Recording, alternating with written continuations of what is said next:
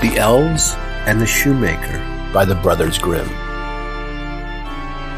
A shoemaker, by no fault of his own, had become so poor that at last he had nothing left but leather for one pair of shoes. So in the evening he cut out the shoes, which he wished to begin to make the next morning. And as he had a good conscience, he lay down quietly in his bed, commended himself to the gods, and fell asleep. In the morning, after he had his cup of coffee and was just going to sit down to work, the two shoes stood quite finished on the table. He was astounded and knew not what to say to it. He took the shoes in his hand to observe them closer, and they were so neatly made that there was not one bad stitch in them, just as if they were intended as a masterpiece. Soon after, a buyer came in, and as the shoes pleased him so well, he paid more for them than was customary. And with the money, the shoemaker was able to purchase leather for 2 pairs of shoes. He cut them out at night, and next morning he was about to set to work with fresh courage.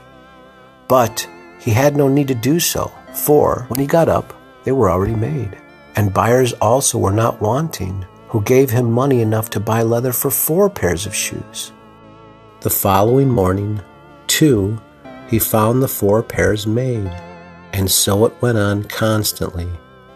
What he cut out in the evening was finished by the morning, so that he soon had his honest independence again, and at last became a wealthy man. Now it befell that one evening, not long before Christmas, when the man had been cutting out, he said to his wife, before going to bed, "What think you if we were to stay up tonight to see who it is that lends us this helping hand?"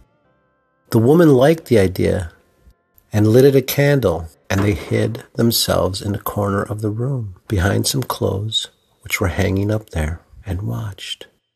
When it was midnight, 2 pretty little naked men came in, sat down by the shoemaker's table, took all the work which was cut out before them, and began to stitch and sew and hammer so skillfully and so quickly with their little fingers that the shoemaker could not turn away his eyes for astonishment. They did not stop until all was done and stood finished on the table, and they ran quickly away.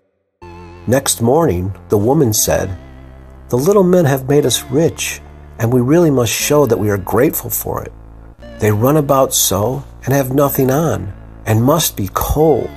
I'll tell thee what I'll do.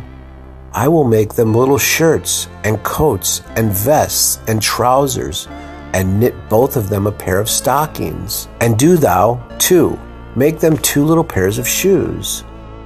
The man said, "I shall be very glad to do it." And one night, when everything was ready, they laid their presents all together on the table instead of the cut-out work, and then concealed themselves to see how the little men would behave. At midnight, they came bounding in and wanted to get to work at once.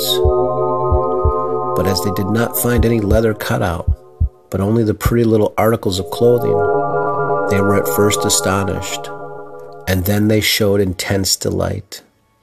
They dressed themselves with the greatest rapidity, putting the pretty clothes on and singing, "Now we are boys so fine to see, why should we longer cobblers be?